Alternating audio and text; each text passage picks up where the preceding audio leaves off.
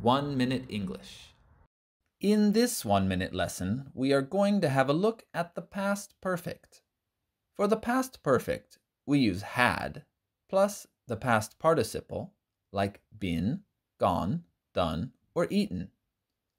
The past perfect is used to describe an action that happened before something in the past.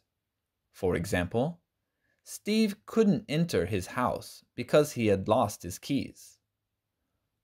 By the time Sophie got to the cinema, the film had already started. The bus had left before we got to the bus stop.